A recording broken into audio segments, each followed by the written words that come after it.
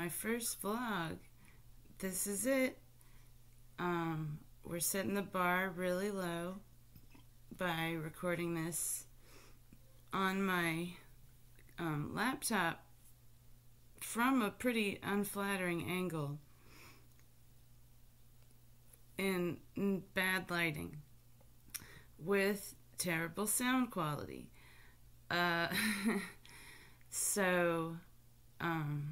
But that's fine because it's literally the first one. So there's only room for improvement.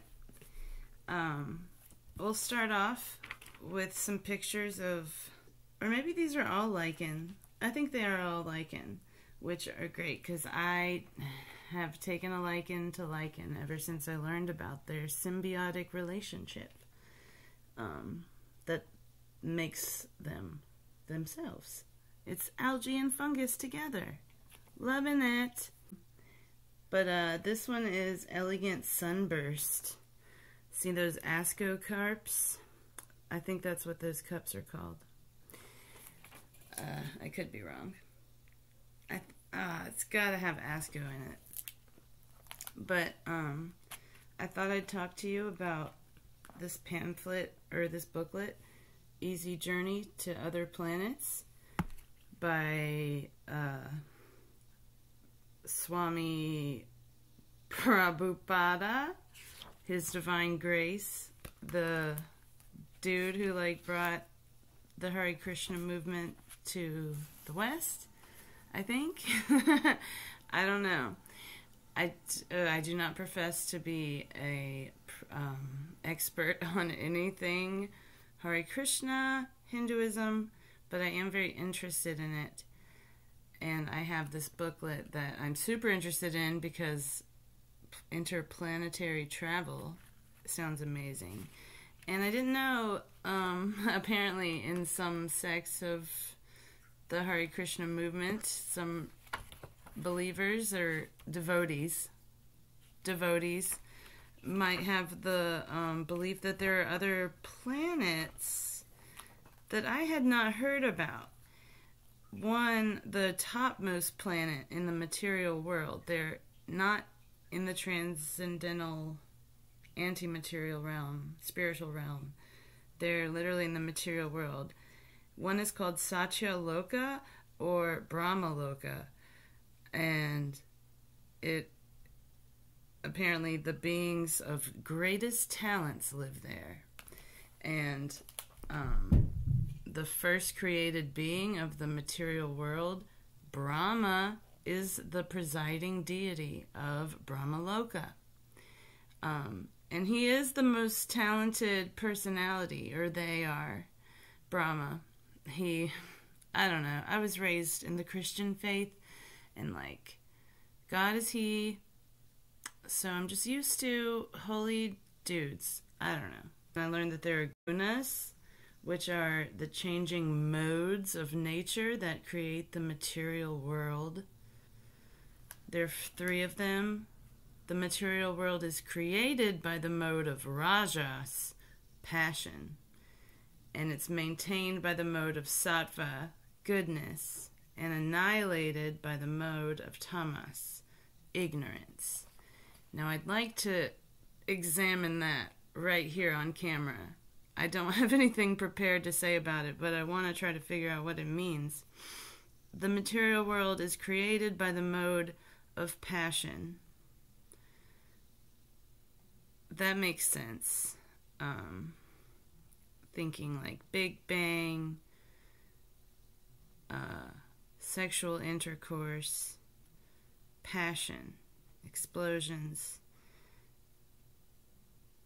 Well, the explosions seem more like the annihilation part of it. But after annihilation, I guess it's a cycle. The material world, created by the mode of the passion, maintained by the mode of goodness, and annihilated by the mode of ignorance. And that's ignorance of the fact, I think that's ignorance of the spiritual reality, the anti-material world. I think it's our inner divinity that we can be ignorant of that can cause us strife, grief. One of those, probably both, if you're not so lucky. But I don't know. I find that seeing the God in everyone, including yourself, or in myself, has benefited me in just my attitude about life and how it's going. Like the outside world, how we're not really in control. The human condition kind of thing. It helps me deal with that. Being like, we're all just a little bit of God. All just a little bit of God. And God's just getting goofy. Getting a little goofy, God. And there's good and maybe there's bad. There is bad. There's definitely bad. But I don't know about evil. That's the thing. I feel like maybe ignorance. Ignorance is what they're saying instead of evil. I feel like the Bible would call it evil or sin, but Thomas, I don't know how to pronounce it. Ignorance is the mode of the material world the mode that annihilates what is created by passion and maintained by goodness. I don't know. Maybe if I just keep reading that, it'll make sense to me eventually. Like, I guess I get the gist. Like,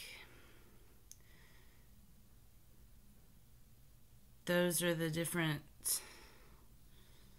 it's like there's no evil. There is goodness. And there's also passion, which can kind of lean either way towards... There can be ignorant passion. Ooh, we all know some passionate ignorance. I don't know. But there's also good passion. So that's nice. Oh, yeah. This is a long video already. I love it. I wonder if I'll edit it at all. We'll have to find out. Thank you for tuning in. Goodbye.